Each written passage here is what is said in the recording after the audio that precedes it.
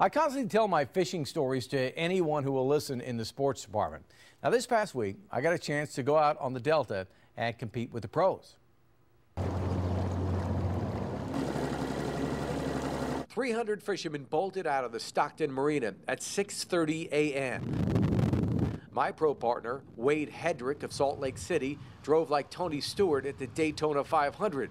How you guys doing?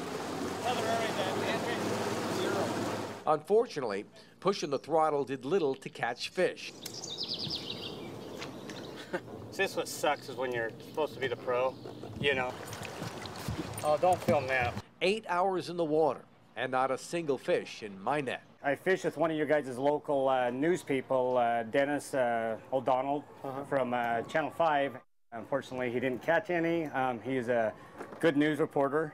Fishing, he's got a lot to learn. Wade pulled in 13 pounds, 13 ounces for a 55th place finish.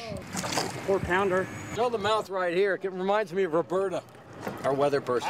This is a difficult thing for professionals to do, right? I mean, it's a hard thing all day long, and then to come up with 13 pounds when you're looking for 20, that's a grind. It is. It's a grind. You spend a lot of money and spend a lot of time coming out here and preparing for this stuff. And when the elements change or the wind direction changes, it changes your bite. So everything that you got going in practice all of a sudden becomes obsolete and you are starting all over again. And that's what happened today.